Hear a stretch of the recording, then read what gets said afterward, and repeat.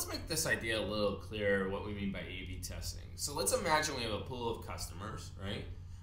And what we're going to do in order to test our different website designs is we're going to create two different versions. We're going to create, imagine we're working for an advertising company, we're going to create one version where the tagline is creativity and style, and the other one is going to be professional and fast, right?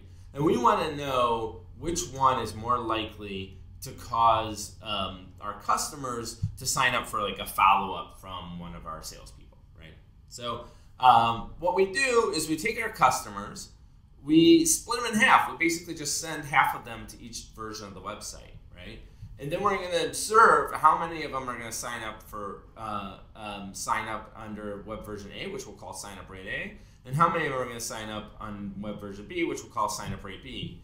And then the question is, are these two rates equal or different, right? If one of these is much better than the other, then we should use that one instead, right? And that's really the question we're trying to figure out. And usually we're trying to figure out, so usually A is our default one, the one we've been using forever, and B is one that we're trying out as a new study. And so what we want to know is B different enough? Is it an improvement enough over A to switch our website around? Okay, so now that we have that scenario of how we're actually going to do the test, right? We're going to get the consumers, they're going to come in, the customers are going to come in, we're going to randomly assign them to one of two websites, and then based upon their click-through rates on those websites or their email enrollments, we're going to decide which of the websites is better than the other, right? So let's take you through a couple of examples, right? So imagine an example where I just have two different variants, right? So I have the in the original case, we're talking about a creativity and style example and the professional and fast example. Right? Now let's imagine that our base population conversion rate under the old design was about 30%. Out of every 100 people who came to the website, 30 of them actually signed up. And that is, so on the old creativity and style example, we had 30 signups per 100 people. Right? Now let's also say that in order to kind of invest in the new website design, the new catchphrase, we need to see at least a 6% improvement. That's a 20% absolute 6% absolute improvement, or 20% relative improvement over the previous rate. Right? So if that's the case, then it turns out when we plug these numbers in and assume something about the distributions, the types of errors we're willing to allow, we need to see about 962 individuals, customers, on each website to tell if one of the websites is doing better than the other, right? So if we have 200 customers per day, that means we can assign 100 customers to each website variation per day if we're using all of the visitors to our website in the test, right? Which means it's going to take us about 9.5 days to get an estimate as to whether or not one is better than the other. But you don't have to do all this math to calculate it out. It turns out I'm actually just using this A/B split test duration website, a calculator on the VWO website, right? Let's imagine a different scenario where we have two variants and the estimated conversion rate is 30, and we want to observe at least a minimal improvement of 40%. So now that's going from 30% to a 42% conversion rate, right? Then it turns out our sample size goes way down to 250, which we'll talk about in a second, which means that if we give 100 to each person, we're going to have numbers in 2.5 days as to how comparable they are, right? Now, 100 to each website variant, I meant to say, not person. But so why is that number so much smaller, right? It's a quarter the size of the relative minimum of the number one when the relative minimum improvement was 20%. Well, it turns out, right, that really what we're trying to do is compare two normal distributions, right? We have these two distributions, and we're trying to figure out if they're overlapping enough or not, right? If our threshold is that they have to be really far apart from each other, right, then it becomes very easy to tell statistically whether or not we have enough evidence to show that's the case. If they're closer, it's actually harder to tell if they're different. We need to observe more samples in order to tell if they're different than each other. So when we bump up this relative minimum improvement, we actually decrease the number of samples we need to see substantially. So let's imagine a third scenario. It's exactly like the second scenario, but now, for whatever reason, we've decided we don't want to include everyone in our test, right? We only want to include 50% of the people. Well, if that's the case, then we're only really sending 50 people per variation each day, right? Which means that it's going to take us 5 days it's going to take us 5 days to observe whether or not we have enough data to make a decision, right? Because it takes us roughly because we need 250 samples per person. Each variation is only getting 50 persons a day, 50 people per day visiting the website, so 5 days. Okay, another scenario. Now we've got 3 variants. We've got A, a B, and a C, right? And we're, again, doing everything else the same. Well, now it turns out, right, if we have 3 variants and we're only observing 100, and we're only able to use 100 people a day because we're only able to use half the population, right? Then we can only send 30 people to each website per day, right?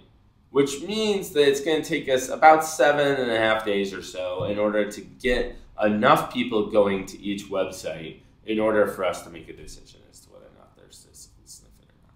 Right? So let's dive in a little bit more into exactly why those numbers come out of the equations, right? So 2 variables that we haven't talked about yet that affect this decision is, what do you consider to be statistically significant? And really you can break this down into 2 ideas, significance and power, right?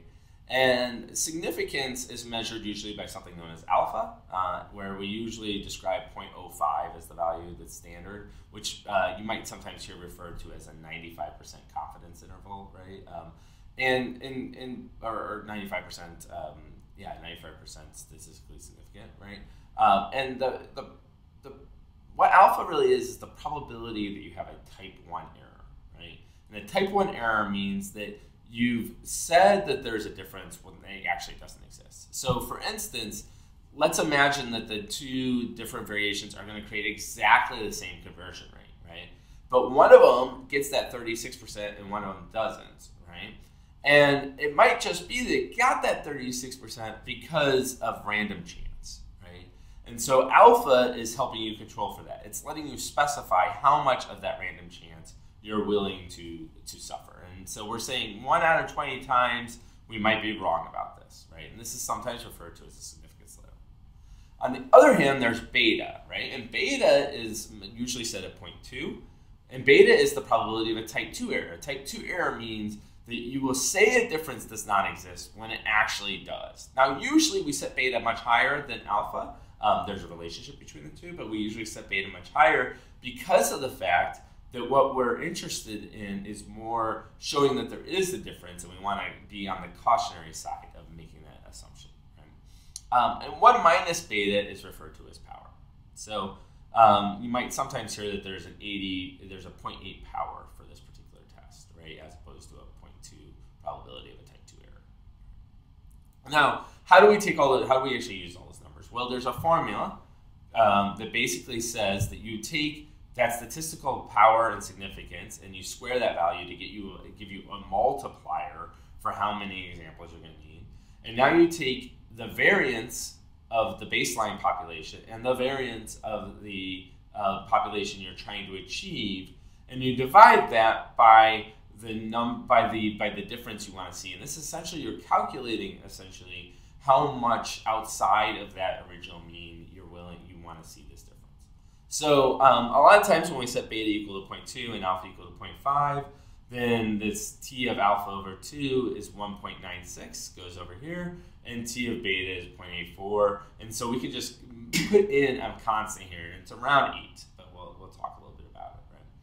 So P1 is the previous conversion rate, and P2, as I mentioned, is the new conversion rate. And D is going to be the difference between them. So let's actually work this out in an example. So let's take that first scenario, right?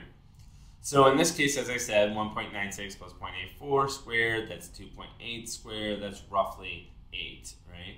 And then the variance of the first proportion rate is going to be 0.38 times 1 minus 0.3, right? Which winds up at 0.21. And the second one is going to be 0.36 times 1 minus 0.36, 0.4, roughly 0.234. And then we take the difference that we want to observe and we square it, which in this case is 0.06 or 0.036. So we get 7.84 times 0.4404 divided by 0.036, which is 3.45 divided by 0.036, which is 962, right? So that's how we get that number right there, and you can do that math for the other calculations, and you'll get the numbers out exactly, right? So we also know the traffic per variant day is 100, right? And this is the number of people we need per variant. That's what the calculation is, the sample size per variant in the way we're doing it. And so it'll take us 9.5 days for the experiment to have enough samples, right? Now, you can actually do this really quickly in R if you want. So you can just do, there's a command called power.prop.test, right? And you just specify what probably your first proportion is, the proportion for the first one, the conversion rate you see in the first example, the conversion rate you're seeing in the second example, what significance level you want, and what power you want, and it automatically calculates out for you the results. Okay? So that gives you what you need in order to calculate out the length of your sample size. So we've now talked about the most popular way to do testing and optimization. In the next step, we're going to talk about what kinds of things do you want to test when